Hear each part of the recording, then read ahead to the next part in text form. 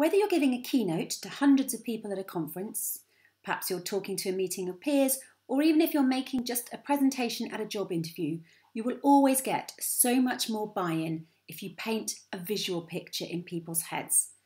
That means using storytelling and imagery in what you have to say in your talk. The less you say more powerfully with lots of pictures, the better. Now, the word imagine is probably the most powerful word that you can ever use. It helps you instantly launch into a story about your business or your products, your services, your success, for example.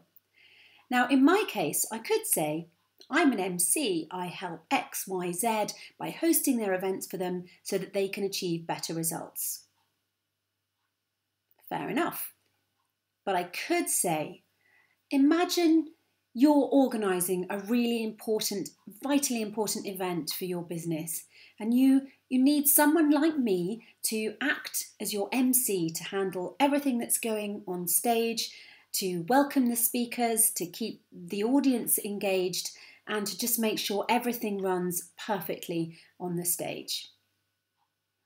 That tells you what I do, but it hopefully helped you see a picture of an audience and a stage. You got what I was doing through the visual picture rather than me just telling you what I was doing. Okay, so another thing whilst I've got you.